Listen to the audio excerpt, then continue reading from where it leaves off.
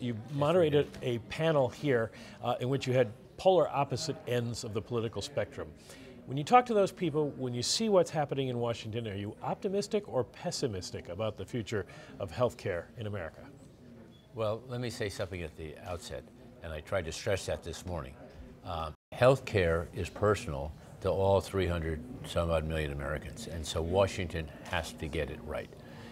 You know better than most, and many times in Washington, what's best for the country is not on the top 3 list of the participants down there, but this has to change because this is personal, it's serious, and you're talking about people, whether it's a heart issue, cancer, an accident, they have to feel the coverage they have today is not being diminished by what happens in Washington, ideally enhanced.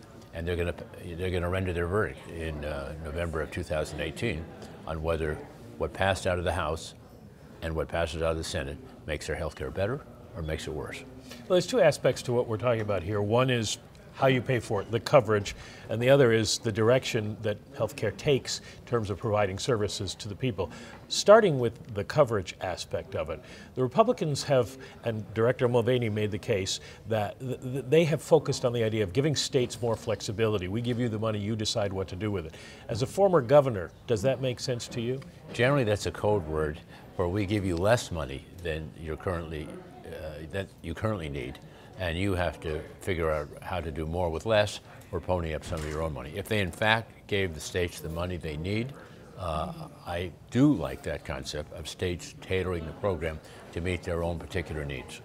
Now, in terms of the way healthcare is delivered, the theme at this conference seems to be value add, that we deliver value, we get paid for the value of the diagnosis and of the treatment as opposed to fee for service.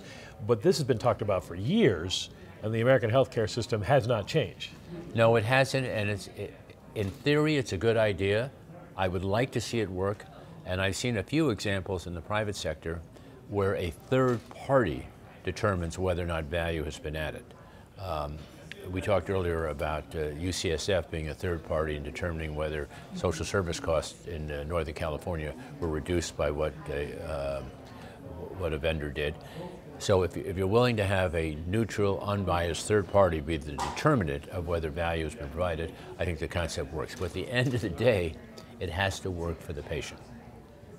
And as I tried to stress, you've got to reward patients who try and do the right thing. If you don't smoke, if you don't drink, if you work out, if you try and eat the right foods, you are helping make America healthier because you're putting less burden on the rest of the system to try and cure you from any disease you may have encountered, whether it's a heart attack or diabetes or any other disease that is directly related to your lifestyle.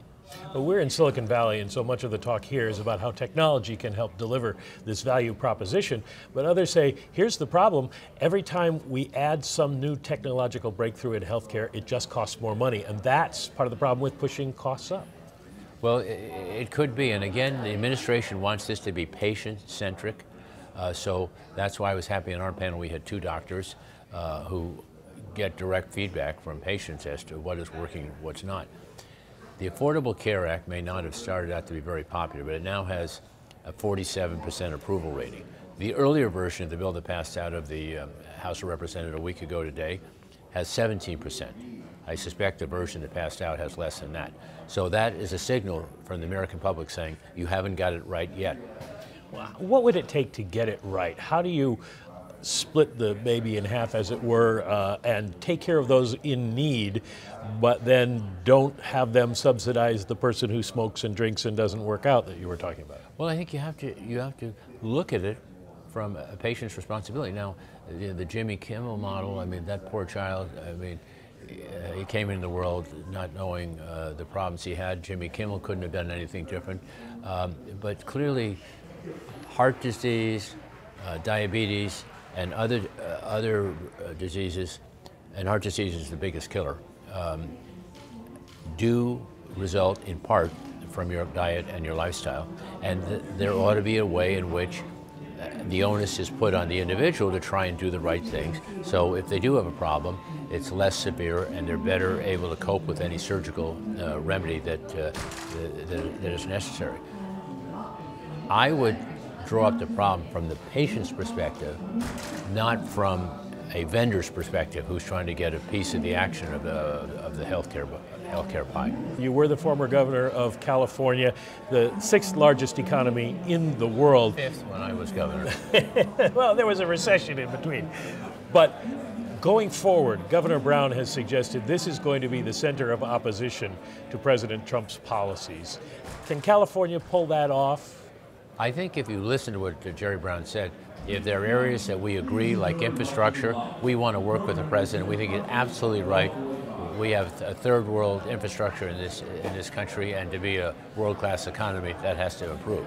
But if you're going to take away benefits from people under the Affordable Care Act, or you're going to make life more difficult for a state that frankly is a leader in innovation, so we depend on NIH grants, then we're going to oppose you. And that's our job. Our job as Californians is to fight for California. Well, is there a realistic threat to the state from the federal government in terms of money or any other regulation? Well, we hope not, and as I say somewhat comically, we can always secede. The Pew Charitable Trust did a survey and said, all in, California gives about 25% more to the federal government than they give back to California. So we can, if we have to, we can survive on our own. If we go to war, that may be another problem. But domestically, I think we can hang in there just fine. People have talked about that. Do you think that's at all realistic? No, I don't. I'm just kidding. But I do think you have to treat states fairly, and California, which contributes disproportionately to the federal government, allowing them to solve problems in other states, should not be punished. It should be praised.